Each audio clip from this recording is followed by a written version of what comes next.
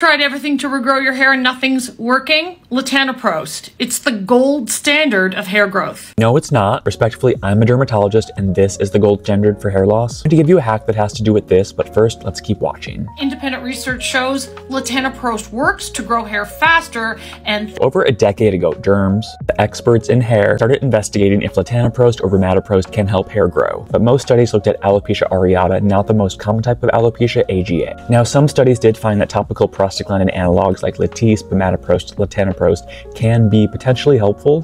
Definitely not the best or the gold standard. And you know how everything you put on your scalp drips onto your face?